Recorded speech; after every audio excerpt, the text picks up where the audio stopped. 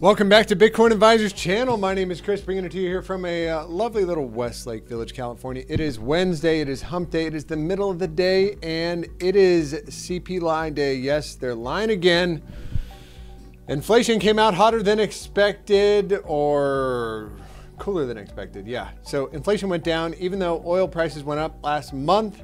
Why? Because inflation is a backwards looking indicator. Essentially, inflation rate year over year for July went down 3.2%. Consensus with 3.3. 4.8 on core inflation. We got 4.7. The only thing bullish for the dollar today was jobless claims, which were lower than expected.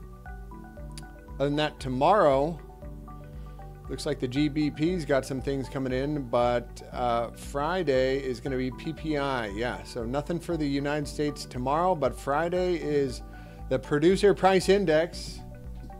What a pain. Anyways, I'm just looking at some trades. I'm going to get into some Bitcoin action right now as NASDAQ having a bit of a bleed down on the day, and a bit of volatility surrounding that CPI print, which should be all around points for the bears all day long. And I'm about to get nailed on a trade here, which I'm not too happy about, but let's talk about Bitcoin price action and what is going to give us the general bias for the day. Well, you see those wicks coming in here, double top, retest, and continuation. Now, on the other side, we're looking for kind of the same thing. 1, 2, 3 drives, and we get a failure, and now a bounce to the upside. Where's the main liquidity levels? I got a new tool here now called the High Block Capital Liquidity Levels. I will just show it to you briefly here. And what we're going to look at is where the major liquidation levels are for Mr. Bitcoin, and that is all the leverage positions on the board, looking at the exchange Binance, because that's where the most trading is done. And I'm just going to zoom in here, trying to take a little bit of a look here to see what I can see. So liquidation level coming in at 29,558. Why does it do that to you? It times out. 29,558 on Bitcoin. Top side of the range, 29,558. Probably we've got 34 million in liquidations there and 21 million to the downside.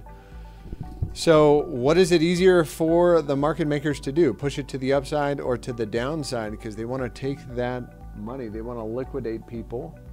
83 million there, 83 million here, right at 29.5, right in time for the bull trap. That would be my guess. And then the next major level down, 100 million at 29.1. I think 29.3 is actually the next level down. And with that kind of audacious or suspicious CPI report, I will leave you with this, the 4-hour ranges on Bitcoin, as we've been working off the 4-hour ranges for some time. I don't know what the measure move off of that little pipe dream was, but so far, what am I seeing? We are not able to close above or below the range highs, and so what's most likely to happen here? Come back to the bottom side of the range at 29,780. Now, as long as we are holding the sandpaper range, which is about 30,000 to the upside, 28.8 to the downside, then I'd expect more of the same, the same. So the name of the game here is 28.8 to the downside, and going to be 30,000, call it 30,100 to the upside. Above or below there, very likely going to get the next big move. The daily time frame will be flipping back down below 29,052 today, so Bit of a bearish look there. It looks like the bounce has played out, and any kind of a daily closure back below this pivot, you know, giving us that bias, 28.5 and 28,000 and 27.3. Just looking back at the liquidity levels here, you're going to see a major liquidity level there. Oh, that's XRP. Let's see, 15 million at 29.2, 29.3. If we're going to go for it, it's probably going to go for that 29.150 number, and then judge it from there to the upside. If we start closing it back above 29.8, I'd look for a run back to the top side of the range, somewhere around 31,000 bucks. Or was that, yeah, 30,100, 30,100. All right. That's it out of me today, guys. Sorry I missed you yesterday. I was super busy trading.